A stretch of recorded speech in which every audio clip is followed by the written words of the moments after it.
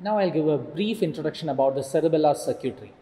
To understand the cerebellar circuitry, you need to know how cerebellar peduncles are oriented. And to understand how cerebellar peduncles are oriented, you need to know a brief idea about the brainstem. So what I have here is a dissected specimen of the human brainstem. This is the midbrain. First let me orient you. This is superior, this is inferior. This is anterior, you are viewing from the anterior aspect, and this aspect is posterior.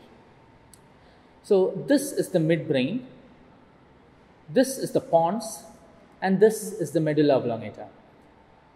So superiorly you have the midbrain, then you have the pons, then you have the medulla. These three together forms the brainstem. Now the brainstem is related posteriorly to the cerebellum. So now you are seeing the brainstem in front, which contains the medulla. Part of the medulla is removed due to the dissection. Then you have the pons, then you have the medulla, and it is related posteriorly to the cerebellum. Okay, you can see the cerebellum is related posteriorly. You are looking at a lateral view, and in front you can see the midbrain, the pons, and the medulla, and posteriorly you can see the cerebellum. Now if I turn this backwards, and if you are looking from the posterior aspect, you can see the two cerebellar hemispheres and the midline vermis.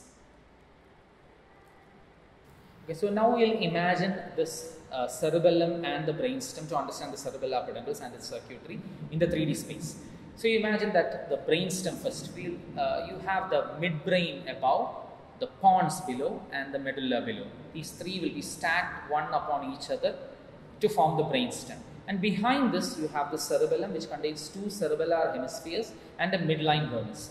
So you have a midbrain, pons, and medulla in front, and behind you have the two cerebellar hemispheres with the midline vermis. The cerebellum is connected only to the brainstem. It is not connected to the cerebrum or to the spinal cord. Every input and output of the cerebellum runs through the cerebellar peduncles, which connects only to the brainstem. The cerebellum is connected through the superior cerebellar peduncles to the midbrain above. It is connected through the middle cerebellar peduncles to the pons here. And it is connected to the medulla through the inferior cerebellar peduncle. So midbrain, pons, and medulla is connected through the superior, middle, and inferior cerebellar peduncles, and these are the only set of connections. The peduncles are the only set of connections that the cerebellum has to the rest of the entire central nervous system. So we'll understand one tract each that runs through these peduncles to understand how roughly, to briefly summarize how cerebellum is performing its, how the circuitry of cerebellum is organized.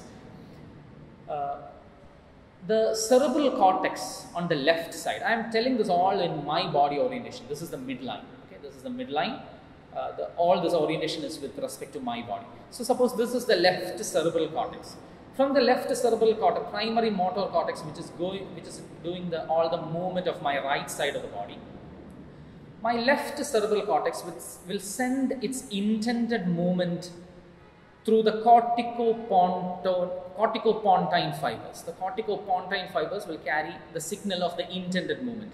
That will synapse in the pontine nuclei of the left side of the pons, and from there you have the pontocerebellar fibers, which will cross the midline to innervate the right side cerebellum. So I'll summarize this tract once more. You have a corticopontine fiber, which will synapse on pontine nuclei. From the pontine nuclei you have pontocerebellar fiber, which will cross the midline. So the right side cerebellar hemisphere is getting its input of the intended movement from the left side cerebral cortex through the cortico-pontocerebellar tract. And the pontocerebellar fibers are running through the middle cerebellar peduncle. So that is one of the major input that the right side cerebellar hemisphere receives. Another input that the right side cerebellar hemisphere receives is the spinocerebellar fibers, which is basically coming from the right side of the body. From the right side of the body, you have the spinocerebellar fiber ascending up to the spinal cord, running through the medulla, and bypassing and relayed to the right cerebellar hemisphere through the inferior cerebellar peduncle. So what is carried by the spinocerebellar fibers? The actual movement that occurred in the right side of the body will be conveyed through signals this is called the proprioceptive impulses, the unconscious proprioceptive impulses from the right side of the body will be conveyed to the right side of the cerebellar hemisphere through the dorsal spinocerebellar pathway. So these are the two major inputs that the cerebellum receives. One is the intended movement through the cortico ponto cerebellar fiber, and the next is the dorsal spinocerebellar fiber, which carries the actual movement through the proprioceptive signals. The cerebellum, what happens, this is the right side cerebellum. The right side cerebellum will process all this information. It will send it to the deep nuclei within the right side cerebellum. It is called the dentate nuclei. From the dentate nuclei, you have the output, the major output of the cerebellum that runs through the superior cerebellar peduncle, which will cross the midline. You have the two superior cerebellar peduncles crossing the midline. It will decussate the midline. So I'm tracing only the right side. From the output from the right side cerebellum. From the right side cerebellum, you have the output from the dentate nucleus running through the superior cerebellar peduncle as the dentato thalamic tract. It should be noted that the right side dentate sends its input, it crosses the midline and it relays to the left side thalamus. And from the thalamus, it is sent back to the cortex, which made the first intended movement command. So the cortex the signals of the left side cerebral cortex will be modulated by the right side cerebellum through the dentato thalamo-cortical projection, and that projection, the dentato thalamic fibers, runs through the superior cerebellar peduncle. So you roughly got an idea how these cerebellar peduncles are connected to each other and which all fibers will cross the midline, so that you can easily understand what will happen if one side cerebellum is involved in a lesion.